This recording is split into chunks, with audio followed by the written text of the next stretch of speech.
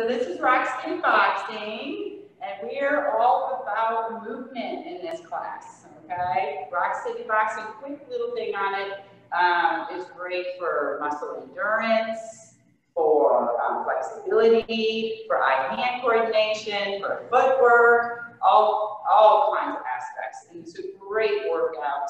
And we're all about movement in this class. So before I start showing you some exercises, just keep one thing in mind, okay? It's all about movement.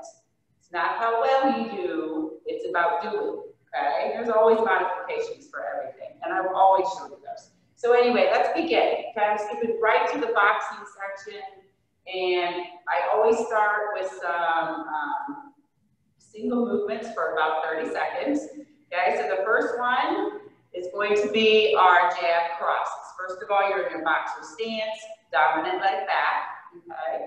And we just jab, cross, 30 seconds. Jab, cross, cross.